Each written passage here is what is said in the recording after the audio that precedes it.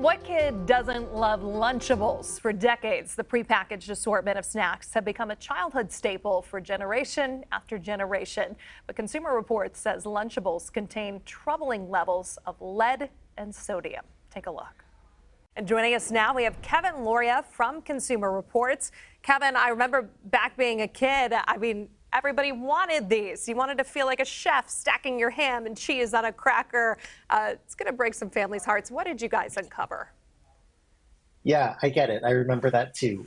So our experts looked at 12 different lunch and snack kits, and they found they were looking for various contaminants and also to look at the nutritional information. And they found lead or cadmium in every kit that they tested. And it's not that the levels were particularly high. There was nothing kind of acutely toxic, but even low levels of heavy metals can contribute to cumulative exposure, which can lead to health problems over time. They also found phthalates or phthalate replacement chemicals, chemicals found in plastic, which have been linked to a number of health issues in nearly every kit that they looked at. And again, these didn't exceed any regulatory threshold, but again, a lot of experts think that the regulations on levels of phthalates need to be more strict, that we see health effects at much lower levels.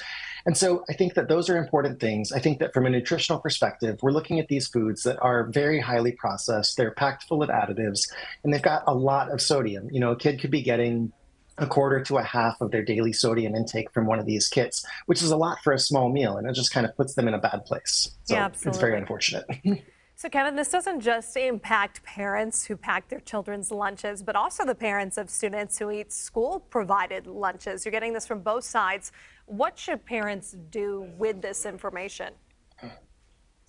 Right. So there are now a couple of versions of Lunchable kits that can be used in certain school lunch programs. And basically, what our experts looked at with these programs or with these foods is they saw that there have been some slight modifications made to them that might in theory qualify them for these programs, but our experts say that they're really not healthier. They might have more protein, but they've got a lot more sodium than the store-bought versions.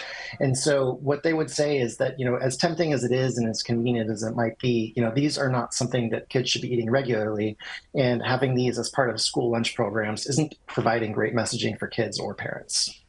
And what can you tell us about the evidence about what high sodium or high processed foods, the impact that they can have on young children?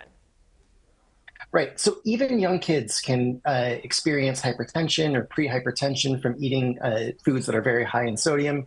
Kids with high sodium diets are about 40% more likely to develop hypertension than kids who eat low sodium diets. So kind of when we look at kind of the health problems that kids face and kind of the long-term health outlook for, something you start eating early in life, it's important to start healthy habits as early as you can, if possible.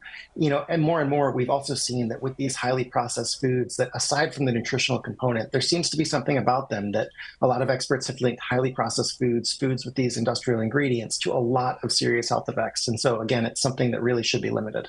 All right, Kevin, thank you so much for your insight and your reporting. We appreciate your time.